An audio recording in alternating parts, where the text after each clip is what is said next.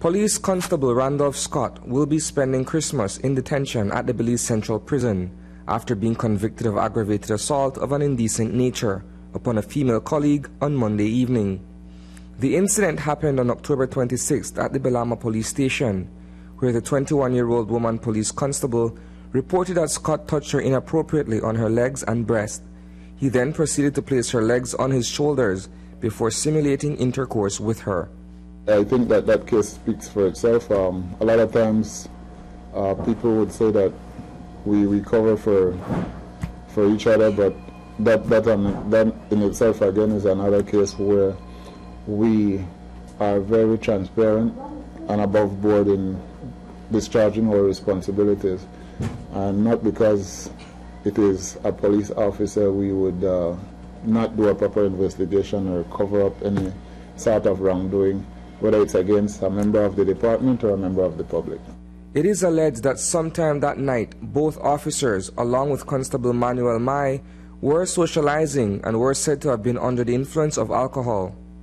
In court today, Mai testified that the pair, on occasion, acted inappropriately. We have had instances where we have disciplined officers as it pertains to drinking whilst on the job.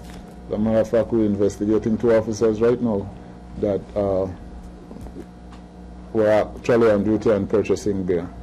So, like I said, unprofessional behavior is a zero tolerance here at the Eastern Division, and we are ensuring that we deal with every complaint and everything that comes to our attention as it pertains to ill discipline of police officers. Scott has been sentenced to 2 months in prison.